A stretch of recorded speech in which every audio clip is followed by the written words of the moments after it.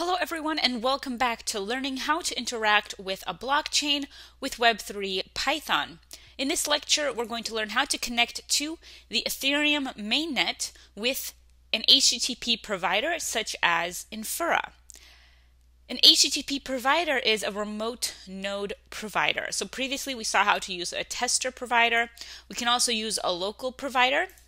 For that, we would have to run a local blockchain like Ganache, and we'd have to run the file locally as well, not on Google Colab.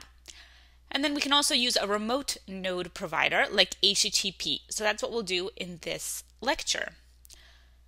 All right, so we're going to create a new code cell, and we're going to instantiate Web3 again, but this time, instead of using the Ethereum tester provider, we're going to use web3.http provider.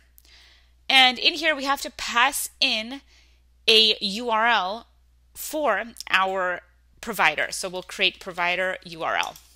This provider URL, it's going to be a variable that we'll create, which will be a string. So how do we get the URL for a provider that is an HTTP provider? Well, one remote node provider we can use is Infura. There are other options out there, but Infura is a very popular one. In order to get a URL to the Infura remote node provider, all you have to do is go to the website infura.io and create a new free account. Then you can create a new project. The product will be Ethereum, and the name can be Interact with Web3.py. Then hit create. Okay, now in my case, I've gone over the project allotment for this account, so I can use one of my old projects as well. Okay, so here, once you have a project, you can see the activity of the project.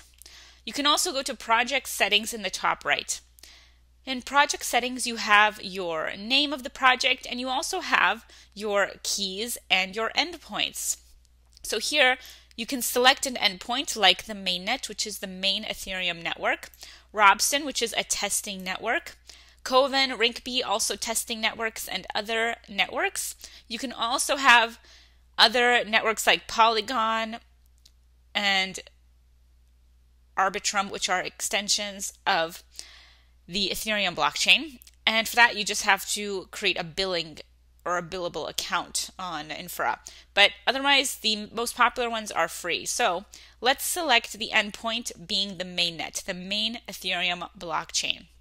Then we can copy this URL, an HTTPS URL, to the mainnet.infura.io, and then this is our endpoint. So we can use Infura to get a custom endpoint to the Ethereum blockchain. So you should create your own endpoint. Otherwise, I might delete this one if I delete this project. And you can select what network you want to connect to. There's Robson, which is an Ethereum test network, or mainnet, another example, the Ethereum mainnet. So let's copy the link to the mainnet, the HTTPS version. The WSS is an alternative version. Then let's go back to our Google Colab file and paste in the URL. This will be our provider URL. Okay, so you want to get your own connection. All right, then you can already connect to Web3 via your HTTP provider, which is now Infura. Okay, so you can check, is Web3 connected again? In this case, true. Okay, if you put in some kind of invalid URL and try again, you'll see false. Okay, so you have to have a valid provider URL. Awesome, so that is how you can connect to the Ethereum mainnet with an HTTP provider such as Infura. There are other options out there, but Infura is quite popular.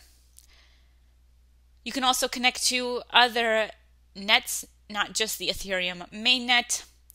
The Ethereum mainnet uses real Ether for transactions, but you can use other networks like Robston or Rinkeby.